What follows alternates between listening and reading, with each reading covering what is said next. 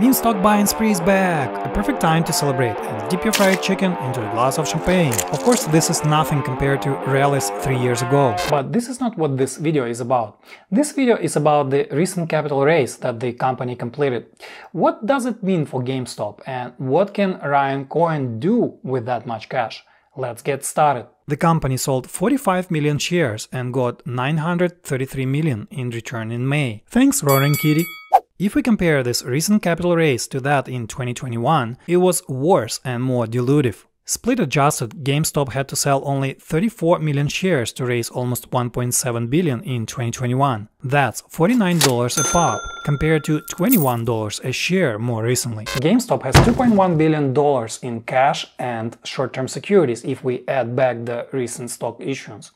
What on earth a gaming retail company that is in decline can do with that much cash? To answer this question, we must understand Ryan Cohen and his motives. Being one of the largest shareholders, the CEO and board chair, Ryan Cohen can do actually many things. GameStop as a GameStop has seen its fortunes decline.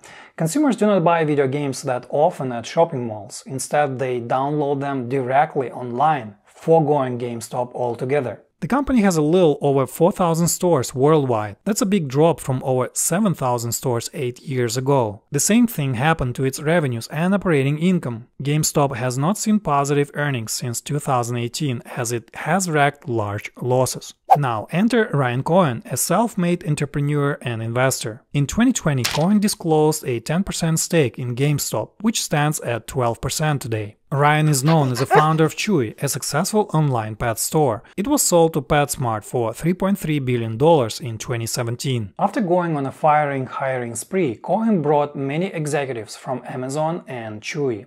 Moreover, he downsized GameStop's board of directors from 13 to 5 members. 4 of them, including Cohen, used to work at Chewy.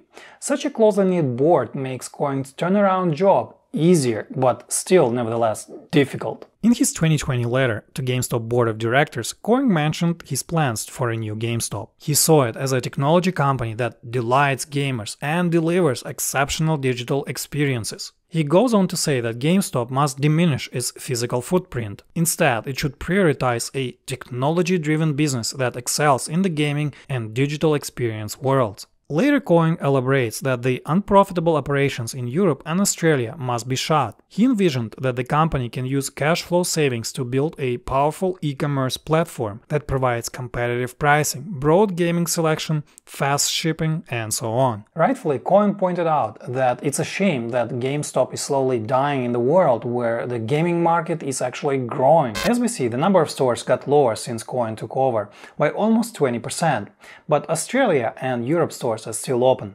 It will take some time for GameStop to downsize its physical footprint, given that most of its stores are under non-cancelable leases that come along with hefty cancellation fees. Given that the average lease term is about 4 years, Mr. Cohen will likely get most of his downsizing benefit pretty soon. Unfortunately, the revenues got smaller, but to be fair, operating losses narrowed, which is a positive sign. But that aside, there has been really no meaningful updates to turnaround plans. You won't hear Cohen speak at earnings calls, which can last less than 10 minutes. No questions are taken from analysts or investors either. So what can Cohen do with $2.1 billion in cash? The first obvious thing that comes to mind is to plow it back into gaming business and make it better.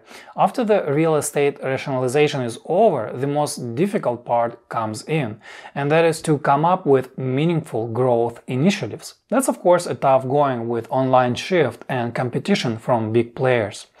GameStop must do something revolutionary and different. 3 years has gone by since Cohen took over, and we yet to hear from him on that. The other thing that Cohen most definitely will do with his cash is investing. In December of 2023, the board of directors adopted a new investment plan. Under this plan, Cohen is free to invest cash in equity, private securities, and so on. So GameStop is free to transform itself from a gaming retailer into a Berkshire Hathaway. In fact, what GameStop can do is to sell high and buy low when its own stock price declines. In other words, Cohen can do opportunistic share buybacks with the raised money. GameStop can also buy publicly traded stocks or do acquisitions positions of other companies. But the reality is that it will be a completely different line of business for GameStop. Of course, Cohen could be the next Warren Buffett. His track record with Chewy and Bed Bath & Beyond stands strong, so who knows? On a net cash basis alone, GameStop is worth roughly $4 a share. I guess that is the lowest it can go. This of course assumes that the cash pile will not be squandered. So far, we do not know where GameStop profit margins will stabilize. Suppose that GameStop stops bleeding and carries margins and returns it had back in 2015 or 2016. It can probably fetch a price-to-sales ratio of about 0.5, like something similar to what Best Buy has today. Compare this price to sales ratio of 1.1 it has today. Overall, I think retail investors are putting a lot of trust in Ryan Cohen by paying $40, $30, even $20 a share and buying into company's bleak-looking future. GameStop to the moon or Diamond Hands and Apes Together Strong all sounds good, but nobody canceled out the laws of valuation gravity. The meme saga to be continued. I'm your host, Andrei Blokhin. Subscribe to my channel.